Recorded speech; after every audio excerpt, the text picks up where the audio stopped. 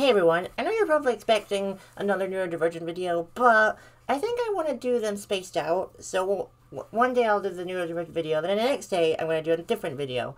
And besides, this month is it's my finale, and I have a few videos out to like coincide with that, so there's going to be a big gap between them anyway, but still, I thought I would start. So today, we're going to be talking about the Owl House and Gravity Falls, and all the connections that I've noticed between them.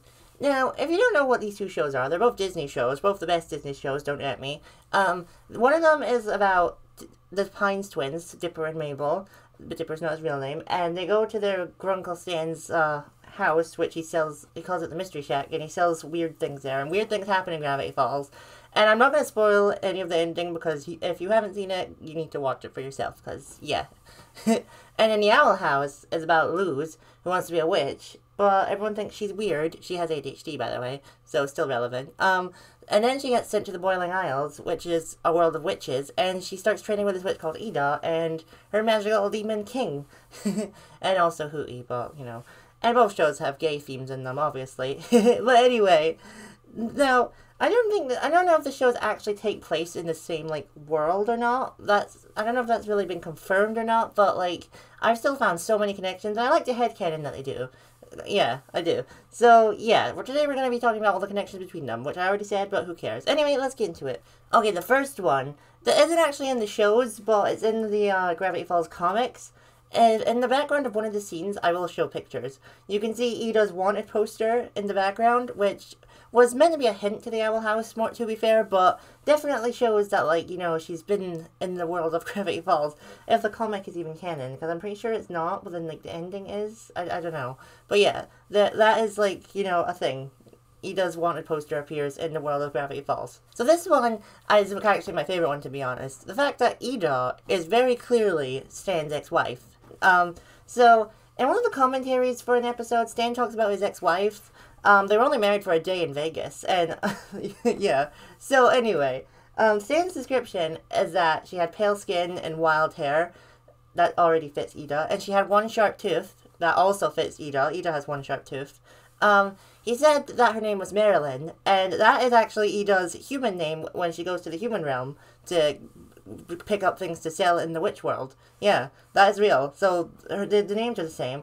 And apparently, he said that she has a shirt that said over 30 and flirty, and Ida has a shirt that says exactly that on it. So yeah. And then I think he said that she, like, stole all of his money and went for a door, and he never saw her again, which, you know, Ida has a magic door that she walks through. That's how she gets in and out the human realm and the demon realm. So yeah, 100% Ida was married to Stan. No one can change my mind. That is canon. I do not care. Alright?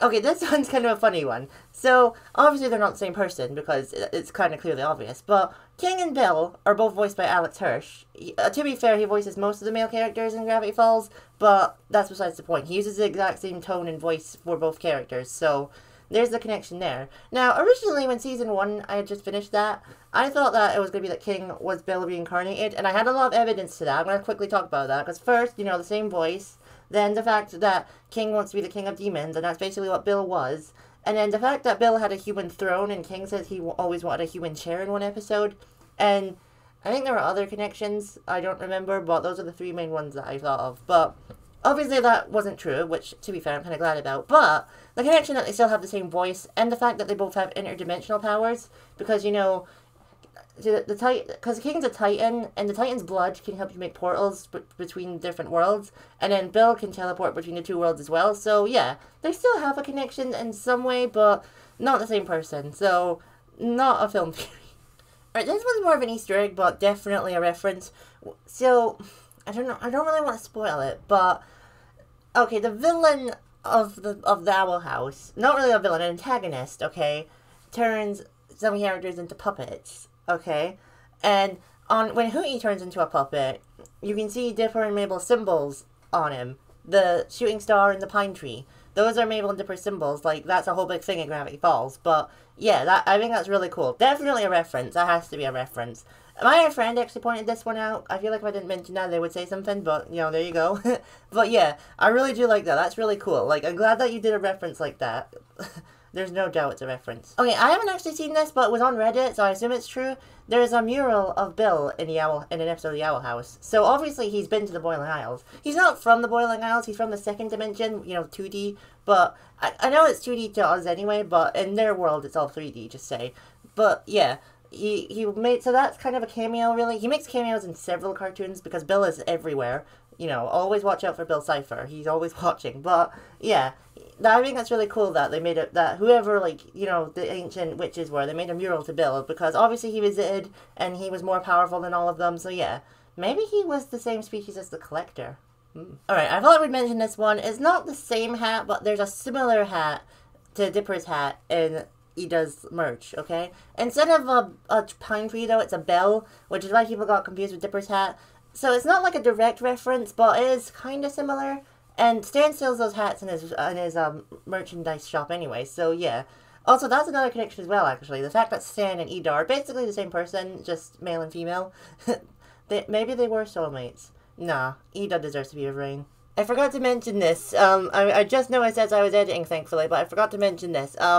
In one of the pages of the official Gravity Falls, journal, you can see that someone wrote the Boiling Isles on a page, just full on Boiling Isles. And then on another page in the comics, you can see Ida's staff, which obviously a direct reference. So yeah, I forgot to mention those two. I'm sorry, it's just that while I was editing, I saw that I had those pictures from ages ago. So yeah, I'm just gonna slide this right in before the end, just so it still makes sense. But there you go. Sorry about that. Alright, my last point, although to be fair, I kind of get this one. They have similar theme songs. Obviously, I can't play the theme songs, obviously. But yeah, they are quite similar. But to be fair, they are both Disney shows and they both had the kind of same people working on them. So yeah, that does make sense that they would have the same theme songs. I've said theme song too much now. But I just wanted to quickly mention that one. It's not a direct reference, but it's something. Okay, well, that was most of the connections I've seen between the Owl House and Gravity Falls. There's probably more, but let me know if you know any of them, because I would like to find more. And don't worry, I will be back soon, but my next video is obviously going to be my finale to Pokemon Squad, and I'm really excited. I hope you all like it. And then the next 3 videos are just videos coinciding with that, because I recorded a behind the scenes. I recorded that ages ago. My hair is shorter and there's barely anything on this wall, so it's so funny. So don't worry, you didn't time travel. I didn't time travel. Well, I mean, technically you did, but not in the same way. And then the video after that is the voice actors of the show, of the episodes, most of the voice cast, you'll get to see what they look like. Not all of them, but most of them. And then the last video after that is going to be the first and last line spoken by every character in the show. Well, not every character, most of them. Because some of them I kind of didn't put in, and then there's some of them that I'm like, I'm not giving you any more screen time because I don't like you anymore. I'm sorry. But yeah, anyway, let me know, if you found any other connections between Gravity Falls and the Owl House in the comments down below. And please like and subscribe. And I'm Vivi, and I'll see you next time. Bye!